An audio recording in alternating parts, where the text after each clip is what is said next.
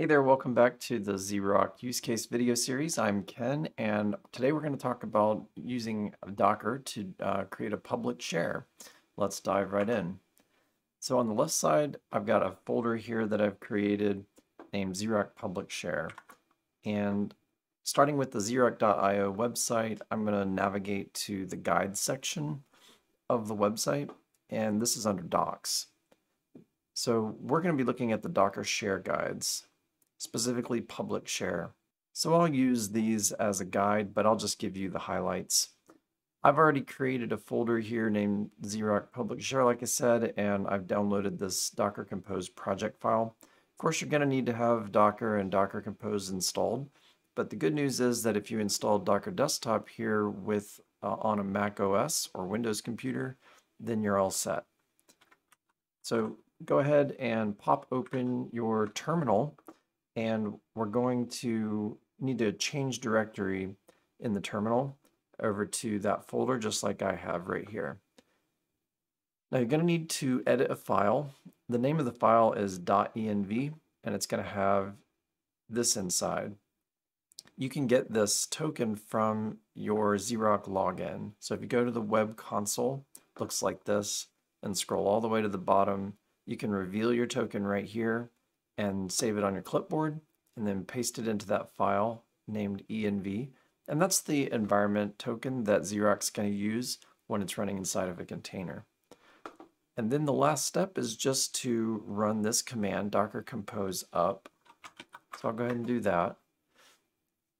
And while it's doing that, we can keep an eye on our zrok web app here. We should be able to see the new environment. Yeah, there it is. Just got created.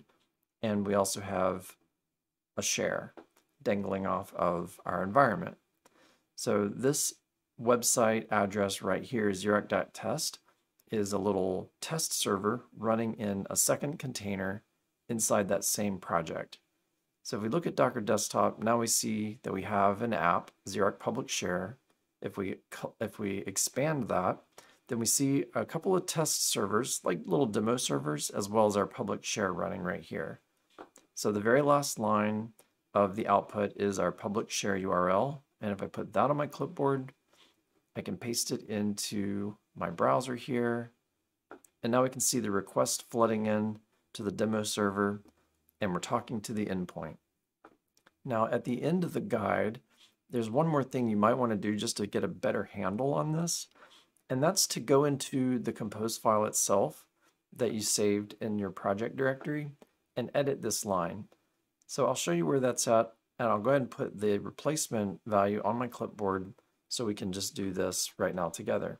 So I'm going to hit Control-C to stop that project from running. And since I did that, we see in Docker Desktop that all the containers are stopped. But they're still saved. Anything that had changed up to that point is still saved in the containers. Now I'm going to go ahead and open my text editor and edit this file.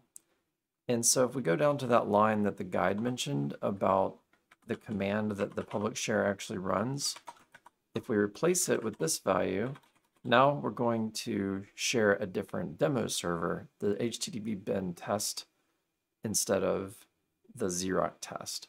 So both of those are right here inside the project down at the bottom, zrok test and HTTP bin test. They're just two different servers listening on different ports. So it was pointed at 9090, now it's pointed at 8080.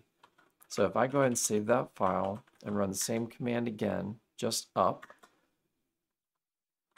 now we should see a totally different share appearing here inside of the zrok console. We see now it's pointed at HTTP bin test.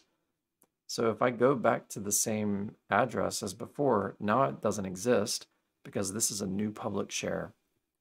So zrok is going to tell me that that's not there anymore. Pretty cool that you can just share something and then make it go away just as easily. So to get to the new app, I'm going to put this new public share address on my clipboard and paste that into my web browser. Now we're talking to the new demo server, and this is an API testing server, so we can see exactly what we'd expect here coming back from that server.